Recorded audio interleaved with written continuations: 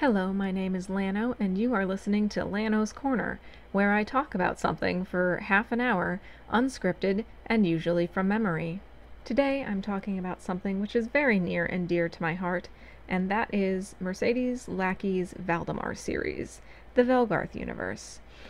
I have been reading these books for a long time, probably about 20 years, and they've had a huge effect on me as a person and as an author, but I never really talk about them in depth, and I have a lot to say about it. Actually, I will probably come back to this topic and do multiple videos about it, but for now, what I'm doing is ranking the various Valdemar series from my least favorite to my favorite. And if you have known me for more than 2 seconds, you can probably guess which one is my favorite, but just pretend for now that you don't know that. Now, I want to make it clear that this is all based on my personal opinion. I'm ranking these based on my enjoyment of the books. I'm not talking about them in quality, and I want to say that because I have a huge emotional connection to the series, and I feel like a lot of the fans are probably also very passionate, and I'm sure I might upset some people, or people will disagree with me, and that's 100% fine. This is just my opinion of the series. So, number 15, the very bottom of the barrel, is the only series that you can say I dislike, and it is the Vows and Honor trilogy. And there are two reasons that I don't like it. One of them is really petty, so we'll get that out of the way first, and that is Mercedes Lackey said in the introduction when she was writing Tarma. Tarma was a response to the current fantasy heroine who were all apparently butch lesbians, and I just want to ask, where are all of these butch lesbian fantasy novels? I'm asking for a friend. I mean, I'm sure that this was a real thing, and they were probably all written by men, and I don't actually want to read them, but the fact that it specifically stated that Tarma was supposed to be a straight response to this butch lesbian stereotype kind of irks me, because there's a lot of gay characters in Valdemar, but not a lot of lesbians, and the ones we do get are not usually important. So, but that's really petty. The real reason that I don't like them is because there's always a lot of, rape and sexual assault, or at least the threat of it, in Valdemar books, and usually I can just kind of roll my eyes, yeah, you have a fetish, I get it, but these books make my skin crawl. The rape scenes in this series are just absolutely not. And I don't find Tarma or Kethri very interesting, so I'm not willing to put up with something that makes me uncomfortable for characters that I find boring. And that is why it's the bottom. I have read them one time, and I probably will never read them again. Number 14 is the anthologies collectively. Now, I have not read all of them. I think there are about 6 that I'm missing, and I didn't realize I was that far behind. But these only kind of count, and I didn't want to buy them all before I made this video, so I'm going with the ones I've read. And the second best of these is the Scooby-Doo one, where the Mystery Gang are all heralds, because that's hilarious, but I don't actually remember the plot. And the best one is the one with the Civil War, and the griffin who absorbs too much magic and becomes phosphorescent, and he uses this to fly in the air and draw the crest of Valdemar to be like, stop fighting, you stupid assholes, this is not what Valdemar is about. And that's the best one. I consider something good if I can remember the plot, even years after I've read it, and I consider something great if I can remember specific lines of dialogue and specific plot points. So these are all good. The Griffin one is the best because that's the one I remember the best. So we're going there. I'm sure the other ones are also all good. None of the stories are bad necessarily, and someday I will get the other anthologies and read them, but I don't really think my opinion is going to change. Number 13 is Take a Thief. And this is the only one that I reread before recording this because I had no memory of it whatsoever. And this is a weird book. I actually went and looked up when it had been published because I would have assumed that it had been published after the Exiles books, because of where it sits, squished between the Arrows trilogy and the Exile books. And no, it was actually published before them, so I don't know why it feels like the story has no room to breathe and be its own thing. It's not really a story. It's basically Skiff's biography, and if you like Skiff, that's fine. Of the three people I know who have read Valdemar books, two of them are really into Skiff, and I certainly have nothing against him as a character. I think he's funny. I like his journey. I love how he gets chosen when Simri pretends to be a regular horse and, like, tricks him into stealing her and then kidnaps him and dumps him on the ground in the woods outside of the city. Like, let's talk about this because you're going to be a herald and I don't want you to run away before we can talk it out. And that's how he becomes a herald, and that's really funny. But, like, just in terms of being a book, it's really weird, and also I had no memory of it, so that is why it sits at number 13. Number 12 is the Arrows trilogy. I do think this is a good introduction. I think Talia makes a really good everyman character to bring us into the world, but because it is first, it kind of suffers that thing where, like, it's not as much of itself as the other later books are, and, like, that's just really common with long series like this, so you can't hold that against it. But I do really like Talia. I love how she interacts with Elspeth in the beginning.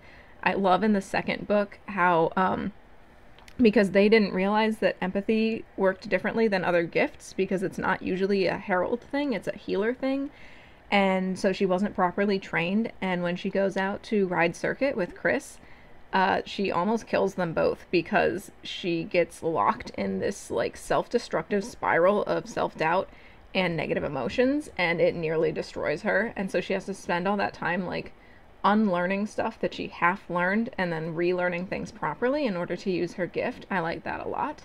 There are also CDs. If you don't know that, there are CDs with all the songs, and a lot of the songs about the Arrows trilogy I really enjoy a lot. They're very good, but just because it is / was the first, I don't think it's as strong. And also, this is where we get most of our lesbian characters, and they're, like, background characters, if that, and one of them dies. And I don't appreciate that because in the book it says they could have gone on to be one of the rare life-bonded threesomes, and, like, why did we not get a life-bonded lesbian threesome? Why? Why did you do that? So yes, this is number 12. Number 11 is the Mage Winds trilogy. And when I first started reading these in middle school, I read them as they were available to me. And my library either didn't have this series or it was always checked out. So I never actually read it until a few years ago when I bought it for myself. And if you've read Valdemar, then you know that this is kind of the book that ties the whole thing together. And I had that moment, you know, that, like, oh, a lot of things make sense now kind of moment. And this one's about Elspeth as an adult, and Darkwind, and setting up stuff that happens later. I remember enjoying it, and I mostly remember laughing about how funny it was that, like, out of all of the old Valdemar books, other than the anthologies, out of all the old books, this was the series that I read last, and just how ridiculous that is. Number 10 is the Herald Spy trilogy, and this is just, out of all of the series about mags, I feel like this is the one that's the least interesting. Like, it is interesting to have a herald who is a spy, because that's not usually what they do, and I feel like Albric and Skiff were kind of the prototypes that led to this character. But we have 3 series that involve him, and this one is just the least interesting. Well, I do like the stuff with Harold Nicholas, the King's Own, when he drowns, and then his daughter Amelie gets chosen to be the new King's Own, but they resuscitate him, and so he gets chosen by another companion, and then he's just a regular herald now, and they're both alive. Like, that's funny. I appreciate anything weird like that, so I like that part. But generally, like, I don't find it that interesting. I mostly remember them getting kidnapped a lot, and I guess the Sleepgiver stuff, but it's not really that fun. Mostly, like, although I like Mags, I'm really hoping that she's kind of done with him now, because I'm really interested, I'm really invested in Valdemar, and I want to know everything about Velgarth history. So, like, between the Mage Wars trilogy and the Last Herald Mage trilogy, there's 1700 years of history that is not explored at all. What happened after the original Cataclysm? What happened to the White Griffin and the Highlay? What happened at the founding of Valdemar? Like literally anything. What happens after the Owl trilogy when the world is completely new? Like, I want to know. So I do appreciate Mags, but like, this is not the best Mags series. Number 9 is the Mage Storms trilogy. And if I had to point to which Valdemar series had the most effect on me as an author, it's definitely this one. Because this is the one where they bring up the idea that because magic is natural, it can be explained mathematically and, like charted and understood, and that makes the mages really mad, or at least the one, like, is it Firesong? Is that his name? He gets really mad because magic is art. Magic isn't science, but of course it's science. And that in particular had a huge effect on the way that I think about magic and the way that I put it into my own world building. So yeah, all of my books are because of this. And if you don't like my writing, blame this series. I also appreciate it. There's a lot of reasons I appreciate it. I like having Karst shown in a different light. I like having a main-ish character who is from Karst.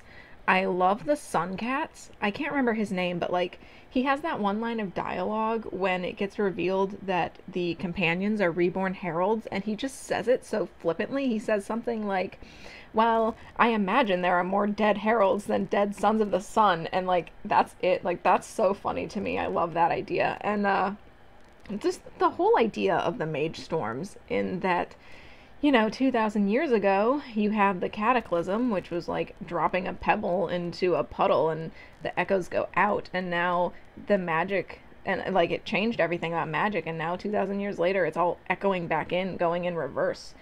And like even if you can understand magic mathematically, like nobody would have predicted that happening. And it kind of makes me wonder, like the second Cataclysm going inwards was less intense than the first, but only kind of. So is this going to keep happening like every 2,000 years? Is it just going out and in and out and in until magic is stable? Or was it just like a two-time thing? I mean, that's not really important. I'm just kind of interested in this idea that like the ripples that affected magic took 2,000 years to hit the edge of the pond and make their way back in, and now it's ruining everything again.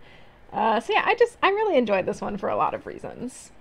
Number 8 is By the Sword, which I think works really well as a standalone novel, and it is tied in with the Vows and Honor trilogy, so I can only assume that Carowin has the effect on me that Tarma was supposed to, but I actually like Carowin as a character. I really enjoyed this kind of like practical, down-to-earth female characters. I really like that personality in female characters. And she definitely has that because, she's a mercenary and later a mercenary captain. I like seeing stuff set outside the borders of Valdemar, and I like all the stuff with her as a mercenary. And when she gets chosen, her companion is Sable. And I can only assume that that is Vaniel's aunt, Sable, because if the companions are reborn heralds, then, Valdemar has a record of all the heralds, so clearly the companions would need slightly different names, but those look similar enough that, like, I would pronounce them the same way, so I'm assuming that was the intention. I believe that was the intention.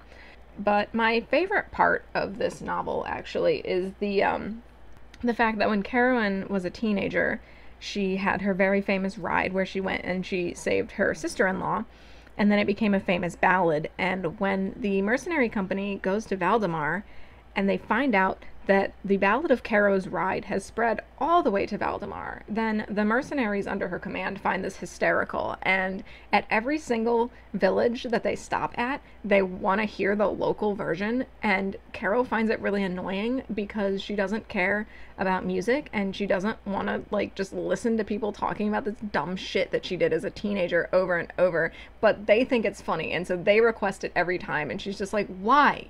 Why? And that's just like, it's so not important to the story as a whole, but it's like those really fantastic little character moments that make characters seem really real, and I just really appreciate that kind of humor, I guess, that little plot. Number 7 is the Collegium Chronicles, and mostly I was just really excited for her to come back to Valdemar because I had been reading the Elemental Masters series, which I do enjoy. They're good, but it's not Valdemar. Valdemar is special. So it was really cool to get something new, and I like Mags and Amelie and Lydia and Cedric, whatever his name is. I like them as kids. I really like characters like Mags, like Talia and Skiff and Albrecht and Mags, who come from really bad places and get pulled all of a sudden into this culture of love and support and acceptance, and they have to learn how to live with that and like learn how to trust people, kind of. Like, I am a sucker for that. I love it every time. So like, I do really like them as kids. But the reason that like this one is so much higher than the Harold Spy trilogy is because of Kerbal. Yes, Kerbal. I love Kerbal. I know it's also in the other one, but like, this is where it is, right? The fact that like this started out as like a training exercise, and then someone was like, hey, you can make a game out of this. And they did. And so the Heralds have teams, and people loved it and got so obsessed with it that they adapted the game to be played with regular horses, and then it spread as a sport all the way across Valdemar. Like, that's fantastic, because again, that's a type of thing that makes a world feel real, and I love that. I love Kerbal. I also like how it fits into Mag's cover story later, where he's just like, Harold Maggs, nice but boring, former Kerbal champion, nothing else. But of course he's very intelligent and goes on to be the spy master of Valdemar. So like, yeah, I just like it. I like them as kids, and I like seeing Amelie get her operation and being able to walk, and I like Kerbal, and so I appreciate the Collegium Chronicles. Also, it was nice to go back and get something set in an era where we only had one novel set in this time period, so it was all kind of new. That's pretty cool too. Number 6 is the Exiled books, Exile's Honor and Exile's Valor, and this is mostly because I really love Albrecht, but I love everything different. You can't really say that Valdemar is formulaic in the way that something like Redwall is formulaic, but it definitely has like an ideal. And the farther that things deviate from the expected norm, the more likely I am to like it, usually.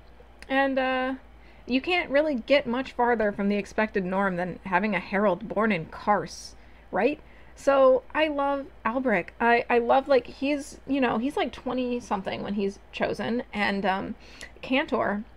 So Cantor gets across the country lines, tricks the Karsites into thinking that he's just a horse, somehow arranges things so that he's Albrecht's horse, and then when everything blows up, he just whisks him away across the border to be a herald. But Albrecht comes from a place where the companions are viewed as demons and the heralds are viewed as heretics, and he has to completely change the way that he thinks about the world. I really love that. So I really like the first book because it's about him in Carson when he first comes out. But I love Harold Mist. I think she's funny, so I really like her as his partner because nobody would have seen that relationship coming, but they're perfect for one another and they're super adorable. I also like this is when the Tedral Wars happen, I think, and there's like, in the Tedral camp, there's all the orphan kids, or like just the kids that nobody pays attention to, and Vicandus the Sun Lord actually like came down as a little kid and like took control of this group of kids, and like they made their own religion, and he basically did this so that when the heralds came to rescue the children from the Tedral mercenary nation, like they wouldn't resist because they would think that the companions were holy. And just like this idea that this religion is really beautiful and has been twisted by Kars, and like Vicandus has no problem with Valdemar, and like he wants stuff to be, fixed. Just like, I like that. That's a cool little thing. So yeah, I really love Albrecht though. He's a great character. So I always like stuff with him in it. Number 5 is the Family Spies trilogy, and let me tell you, I did not expect this. When I was first planning this out and I was listing all the books in the order that I thought I would like them in, I thought my top five were really solid. And because this series only had the first two books in paperback, I just bought them and I was just going to read the first two and then figure out where they fit in the bottom 10, you know? And that is not what happened. These books really gave me the feeling that I used to have as a kid reading these for the first time. Even though I'm not like, I've got tendon damage in my arms and I can't really hold a book for a long period of time, I still read all three of these in the span of 6 days.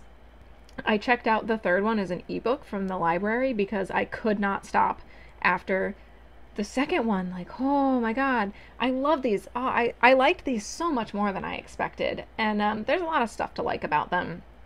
I like that these are about characters who are not only not heralds, although Tori gets chosen on like the last page of the third book, but for the most part, these are people who live right in Haven. Not even in Haven, they live in the palace, surrounded by heralds, and none of them are chosen. They're Mags and Amelie's kids, and there's not really an overarching plot so much as just like they're Mags and Amelie's kids, and each one of them gets their own book, and that's really cool. I love having a like an extended plot, but I also like stuff like this. I really like Perry's book. I like having a character bond to a Kyrie because that doesn't happen very often. The Kyrie aren't really in it, even though I now have to accept that they speak like Scooby-Doo, and the Scooby-Doo heralds are in here and in this book, sort of. Well, Shaggy is in here. And it reminded me a lot of the Silver Griffin, kind of, which I really like, so, you know, there's that. I like did not want to put this one down. I had so much fun reading it. The second one, though, we finally got a main-ish lesbian character who doesn't die. Jix. Jix is awesome. But Abby is more important. I mean, obviously she's the main character, but like Abby is asexual, probably aromantic, likes books a lot, doesn't like babies. Same, honestly. Every asexual person is really different, and I'm sure that like this is not the case for everyone, but there's this thing in media now, as far as I've read, with asexual characters always ending up in a romantic relationship, which I'm sure is really validating for a lot of people, but it doesn't really resonate with me. So I thought it was really cool to have a character like Abby who I can actually kind of relate to a little bit. Also, the second book was such an on-the-nose, intentional critique of current American politics, and I was not expecting that. Like, obviously, Valdemar uses a lot of topics which are important to Americans, like, you know, like refugees and immigrants and religion and fanaticism, and like that kind of stuff. But it's not usually like a 1-to-1 ratio critique. And I thought that was so funny because I didn't see it coming and I just kind of laughed the entire time. The one thing is like, unfortunately, I know very little about architecture or math, and I'm not good at picturing stuff in my head, so she clearly did so much research about bridges and like how bridges work, and I can't appreciate any of it. The architecture stuff kind of like made my eyes glaze over, but I really enjoyed it nonetheless. And then the third one, like, I didn't expect this to happen, but I really wanted Key and Tori to be gay because, like, despite what I just said, I typically relate more to gay characters written by women than I do to asexual characters or lesbians, like, ever, written by anybody. So, like, I wanted them to be gay, especially because Key takes after Vaniel, but then it was just like, oh, no, he's a mage. Although the thing with, like, one of the princes of Valdemar leaves the borders and immediately, like, his mage gift opens and he can't ever go back to Valdemar. That's funny. I do like his relationship with Syrah, although I don't believe for one hot second that they aren't life bonded. Like, it's not instant, you know? Talia and Dirk were life bonded for like at least a few months before she went out with Chris, and she and Chris slept together when they were riding circuit.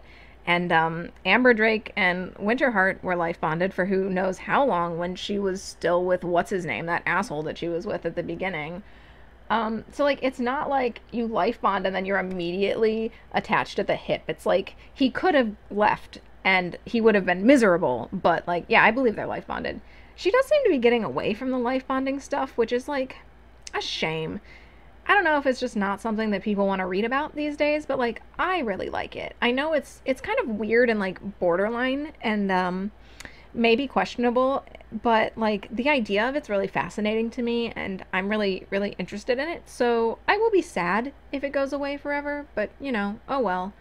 I still found this book really good and really exciting. I just like this whole trilogy. I enjoyed so much more than I thought that I would. So it ended up being really surprising and I love it a lot. I'm sure. I mean, I'm going to get the third one as soon as it comes out in paperback, definitely. Like, I own all of these. So, you know, there's that. If you haven't read it, definitely give it a shot. Number 4 is the Owl trilogy. And this one I like for some reasons, but, you know, we have to have story time first. So, my library did not have this either. I read this at summer camp. Like a lot of girls, I went to Girl Scout camp every summer for my entire school career. And one summer when I was in middle school, I went to camp and my camp counselor was reading these books. And I was really excited about it because, like, ooh, Valdemar books that I haven't read yet. And so I asked if I could read them when she was done. And she said those words that are a curse on every child who reads a lot and reads above their level. Yeah, right. That the books were not appropriate for children, which is absolutely ridiculous. Like, I've always viewed Valdemar as being pretty middle grade adjacent. So, you know, like, yeah, they're appropriate for kids. I read them as a kid, mostly. So I was like, okay. And I went back to read the books that I had brought for the summer, which, see, bear with me here. The books that I had brought for the summer were Anne McCaffrey's Acorna series. Let that sink in for a minute. I mean, I guess they're at like a similar level, but I would say those are more adult. You know, they're a lot more dense at any rate. But yeah, so she saw me reading those and was like, "Your parents let you read this?" And I was like, "My mom doesn't care what I read because she trusts me to be able to tell what's too much for me." So then she let me read the Owl series. So that's a really fond memory for me. But that's not the only reason that I like it. I like having a series that is set in the middle of goddamn nowhere, just outside of the Pelargir. I like the stuff with the Hawk brothers. I like the stuff with the barbarians. I like Darien trying to find his parents. I like the stuff with the plague. I like having characters that aren't really heralds. I like having something set after the cataclysm where the world is completely new and different. Like, okay, by the way, so after the first cataclysm, the Hawk brothers were given the task by the star-eyed goddess to cleanse the land and like fix magic. And they've been doing this for 2,000 years and now they have to start over. What kind of bullshit is that? Oh man, I feel bad for them. But yeah, I really like this trilogy. My only like complaint about it really is well, she does two things in writing that really annoy me. And one is whenever she needs to recap something, she'll copy and paste full paragraphs from other books, which is just like a lazy method to save time. Like, I know she writes these really quickly, but come on. And the second one is that different characters will often come to the same conclusions at the same time in different places using the exact same wording. And the worst example of this is in the Owl books. In the first book, when Darien gets really upset and he runs into the woods and he's just like fuming about how people treat him and treat the memory of his parents. And then like in town, the wizard, who I want to say, is his name Justin? That seems like way too normal, but like Justin, I guess, the wizard, is having the exact same realization. And it's like, it's not like I don't think that the wizard would be able to figure out why his charge was unhappy and kept running away, but like, older man is not going to view things in the same way as like a 13 or 14-year-old boy. So the fact that they both came to these same conclusions at the same time in the same wording is just like lazy and bad writing. I don't like it. But that's like a minor thing because it happens all the time in her books, so like whatever.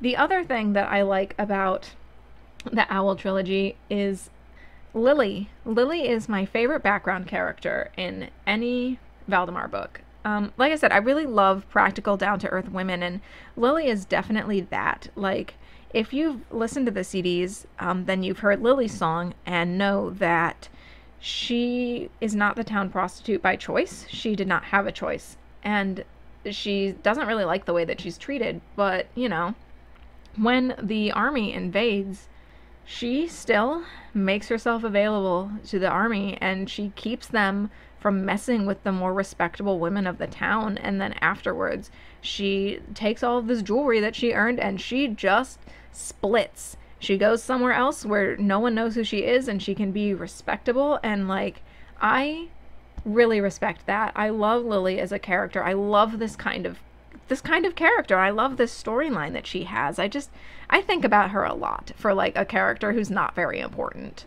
So yeah, definitely like good setting. I want to know more about what happens after the Owl books. Like, please, I want to know.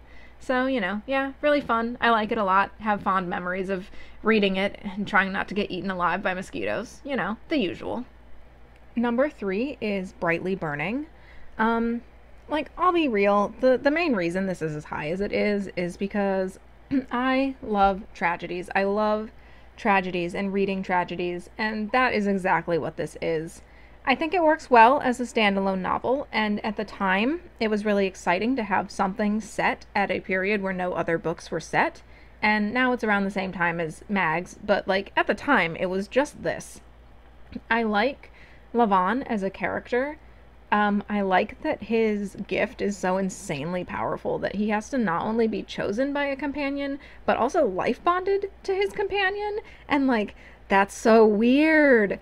I wonder if that's ever happened before or since. I mean, like, probably not. I can't imagine this kind of thing happens, but like, that's so fascinating to me. I think it's a really good tragedy. I have read it a lot. I've read it like probably 3 or 4 times, and I have enjoyed it every time that I've read it. So, I like tragedies. I like the character. I like the setup. Yeah, I just like it. That's all. I don't have nearly as much to say about this one as I do some of the stuff lower on the list, but like, it's up here because I like it, and that's what matters. Number 2 is the Mage Wars trilogy. Look, I owe Larry Dixon my life. I have been obsessed with griffins since I was very young, and he clearly is also obsessed with griffins, and he is the reason that griffins are in the Valdemar series at all, and for that I am profoundly grateful. These were, as you can imagine, like these were the first Valdemar books that I read because griffins, and I love them. These are the ones that I have read more than any other books in the series. I love all of them. This is another series where each of them are different. So like the Black Griffin is a war story, and the White Griffin is like a murder mystery, and the third one, the Silver Griffin, is a survival horror novel. I love it. The Silver Griffin is my favorite out of these, actually. It's so weird and like different. If someone came up to me and they were like, tell me one Valdemar book that I should read, and they've never read anything else, the Silver Griffin is the one that I would recommend. Just because it's so fun, and like, I think it really works.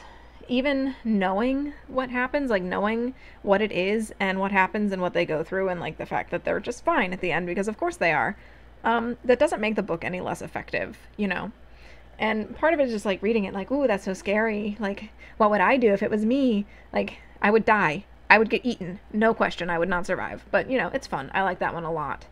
I like the characters, of course. I love griffins, so, Scandrenon is great. Zanil is great.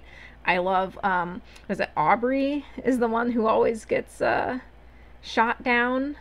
There's the Mistborn. God, what is her name? Kahara? Something like she's fun. I don't think that's her name, but I tried. I just love these books a lot. I read them a lot. I think about them a lot. I want more books about griffins.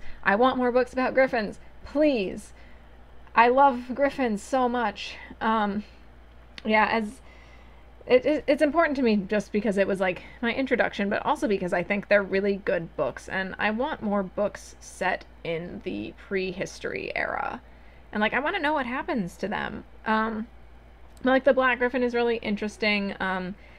The Mage War itself is really like, whoa. And seeing the actual cataclysm happen and like what caused it and what the effects were over the course of the Black and White Griffin books was really fascinating. And this is not like revolutionary, but I was still young when I read these. I was like 10 maybe, And this was the first time that I came across the idea of like who heals the healer, and the fact that just because you don't go through something firsthand doesn't mean that you don't bear scars from it, because if you're working with people who have been through horrible stuff, you're experiencing it secondhand. And like that, like I said, not revolutionary, but it was the first time that I had seen it. So I thought it was really cool. I just like, oh my god, I love these books so much. I read them so much. I love all the characters. I want more Griffin books, please. More prehistory books, please. Just, everything about it. Read The Silver Griffin. The Silver Griffin is so good. Number 1 is, very predictably, the Last Herald Mage trilogy. And there are so many reasons that I like this one. But let's have another story time. So, when Frozen came out, I went to see it in theaters, and like a lot of people who are queer and or have mental illness, and I fit both of those boxes, I found Elsa to be really familiar, and I cried a lot. But compared to Vaniel, man, Elsa's amateur hour. Like, the first time that I read these, this was the second series that I read, so I was probably still like 10 or 11 or so, and I don't remember exactly where I was in the process, but I already knew that I wasn't straight, at the very least. So I related to Vaniel a lot because he was gay, and I thought it was so cool because at that time, like, you didn't get gay main characters in fantasy books. Like, you didn't really get gay main characters at all, honestly. So that was really cool. And then, like, I liked it. And I came back to them in college after I had had my own very long, drawn-out, emotional, exhausting struggle with clinical depression. And holy shit, I cried so much. I'm kind of surprised that I could even see the words on the page, honestly, with how much I cried. I sobbed my way through the entire trilogy. And you might wonder, like, why do you want to read something that instantly transports you back to the worst period of your life? And the answer is, like, kind of weird, but reading these books gives me a sense of closure, in, like, a way. I find it really cathartic. A lot of the things that, like, Vaniel goes through, a lot of the ways that his thinking is disordered and things that he thinks and says and does, I look at him and I see myself. It really resonates with me very strongly. They're very heavy. I can't, I'm getting emotional. I can't read them very often, but I do like to read them every once in a while because it does help me that way. And I find it really important to kind of, like, read something that reminds me of what I've been through. Okay, I got that part out. Also, these ones, like, the Magic's Price, the third one, came out the year that I was born, so it was, like, meant to be. But anyway, disregarding all of that, I also really like it as a story. It is, of course, a tragedy, and it is a very effective tragedy. The fact that Vaniel started having nightmares as a teenager, and he knew that he was going to die horribly and alone. And in the third book, they come up north to investigate, and they find this invading army, and, like, he knows it's now. This is the time. This is the place. And he sends Yafandis and Stefan back south to warn the guard. And, like, obviously he dies horribly, and there's no happy ending. The satisfactory part of this, the thing that makes it work so well and be so effective to me, is that Yafandis makes it back in time, not to save Vaniel. She makes it back in time to die with him. Like, the fact that Vaniel doesn't die alone is like, it's beautiful. I love it so much. I love these books so much. The fact that that's enough for it to count as, like, a happy ending is phenomenal. But I like other stuff. I like the story in general. I really like his first relationship with Tylendal and their, like, life bond situation, which never would have worked out well because they were both kind of mentally unstable, and it blew up in the worst way possible. And yeah, when Gala repudiates Tylendal, and, like, that's never happened before in the history of Valdemar, and it has never happened since. Like, that shit hurts, man, it hurts. So, like, the first relationship is like really satisfyingly horrible. And then when Tylendal gets reincarnated as Stefan, I love Stefan. Oh my god. So Stefan, like, just like relentlessly pursuing Vaniel and like trying so hard to make Vaniel understand that he's interested in him, and Vaniel's like so freaked out and just like trying to run away the whole time. Like, fantastic. They're so good. I think they're really cute. So, you know, they life bond again, and I like that Vaniel does have somebody like that at the end. So I like their little relationship that they have for like 3 months before Vaniel dies or something, whatever. I love it.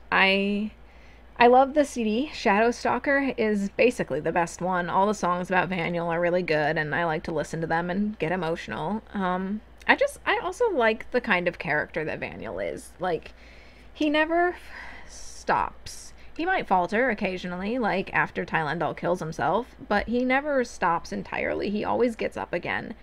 And like, even when in the second book, I'm pretty sure it was the second book, when he almost dies, and death gives him a choice to die or to wake up. And like, he knows for a fact that he would wake up to more pain, loss, grief, suffering, and he would still die alone. And he still chooses to wake up because people need him, and he can do things that nobody else can do.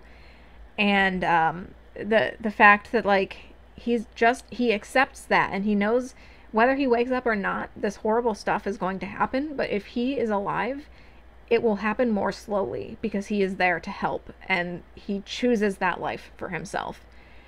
And then after he dies, he and Euphandes and Stefan eventually spend the next 500 years in the Forest of Sorrows protecting the border, and then in the Mage Storms trilogy, they get brought into that and are used as shields to help protect people.